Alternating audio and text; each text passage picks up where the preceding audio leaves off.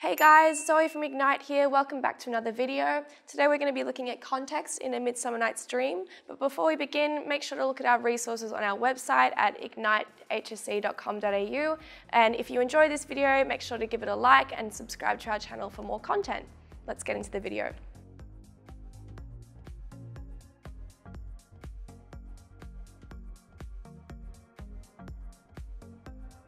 So it's important to note that this text was written in the time of the Renaissance in Europe. So this period was one of rapid transformation, and it created kind of an altering of paradigms in every aspect of life. It's important to note that this was a time where there was a lot of development in art, culture, also science, and a lot of the humanities such as philosophy, literature, and history. The Renaissance gave birth to the idea of Renaissance humanism. Let's unpack that a little bit. Prior to this period, life was dictated by concepts of God and other religious imagery, and a lot of the ideas of how life moved forth was in terms of fate and providentialism. So the ideas of free will and humans controlling their own destiny were very much a new phenomenon. And this gave artists a lot more creative freedom in how they explored different themes and ideas prevalent to the human experience. So within A Midsummer Night's Dream, Shakespeare does remain adherent to the ideas of Renaissance humanism in all aspects except for one, as he kind of throws the idea of Renaissance humanism into question slightly when he talks about the idea of avid adherence to it to a fault is just as damaging as if you were to adhere so strongly to ideas of fate and providentialism. So this is prevalent to his discussion of theatre within the text and how we should engage with theatrics and the imagination, where he argues that strict adherence to logic and reason kind of strips away that liminality between reality and fiction, which is so prevalent and important to the idea of the theatre. This is a work where he very much emphasises art as a form of expression which is so important to identifying aspects of the human experience, and he really heroes imagination as a gift. A key influence on this text was Ovid's Metamorphoses.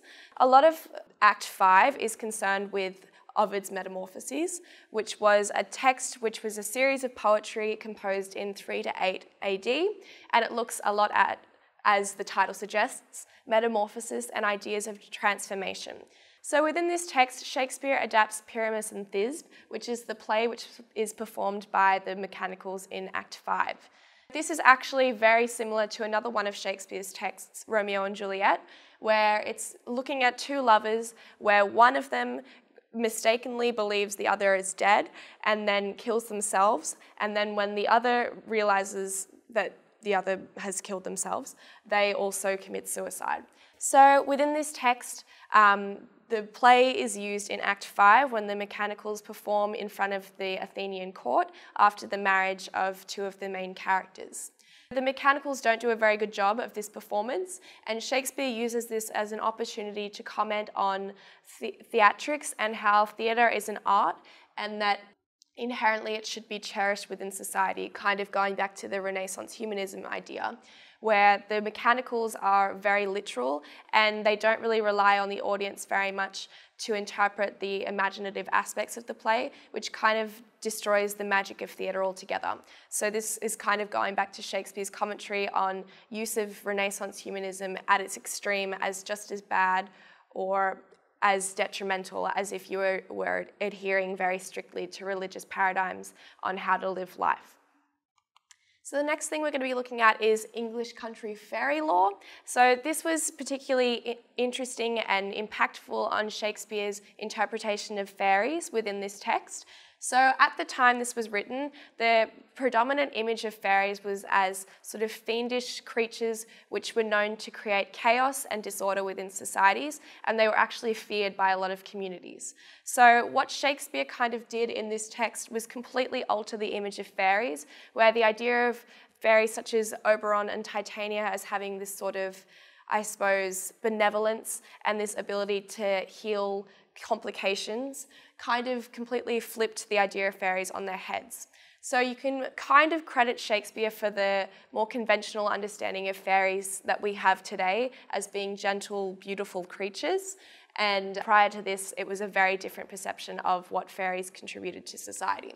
It is interesting, though, to look at Puck's character, who was sort of adapted from the character of Robin Goodfellow. And this fairy was particularly associated with hellish imagery and was created to kind of be a figment of hell.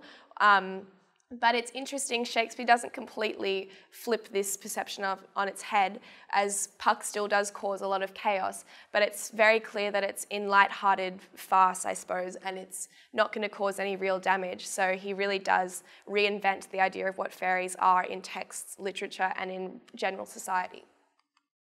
So the last thing we're going to be looking at is Elizabethan theatre.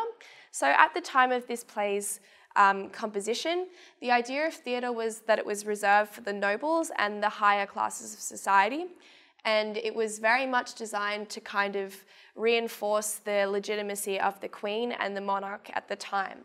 So a lot of the plays were very much complimentary of the Queen and kind of found ways to incorporate themes which could reflect better on Queen Elizabeth and impact on public perceptions of the royals. So within this text, the purpose of the mechanicals is very much to demonstrate aspects of Elizabethan theatre and to comment on how theatre impacted society at the time. So this is kind of seen in Quince being a bookkeeper and performing the prologue at the beginning of Act 5, Scene 1's Pyramus and Thisbe, and also with the idea of the mechanicals playing women, as this was a very predominant thing that actors did at the time, as there was an acknowledgement that women shouldn't be in the theatre. Further, the idea of the mechanicals butchering this play and their frequent improvisation kind of talks to the idea of theatrics and performance as an art form and as needing to have a connection to the imagination in order to entertain audiences. I guess we can also look at Quince's over-explanation of the plot in this Act 5, Scene 1 performance, as his over-explanation kind of plays back into that idea of excess reliance on logic and reason as kind of dismantling the magic of theatre and its idea as being a liminal space between reality and fiction.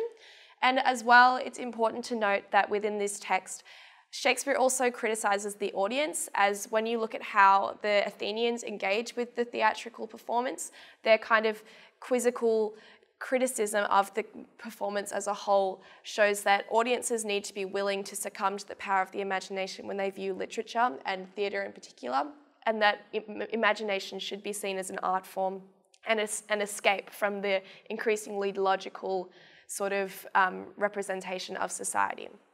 So that's it for context in A Midsummer Night's Dream. Make sure to like and subscribe to this video if you enjoyed it, and head over to our resource platform at ignitehsc.com.au for more info and longer resources. Thanks.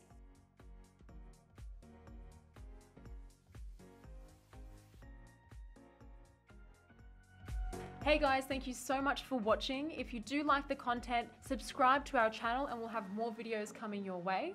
That's right guys, thanks for watching, and please make sure you check out our online resource database. We've had a team of state rank achievers and heads of English put these together for you, covering everything from essay structures and examples all the way through to craft of writing and comprehension skills. So check them out at ignitehsc.com.au, and we look forward to seeing you in the next video.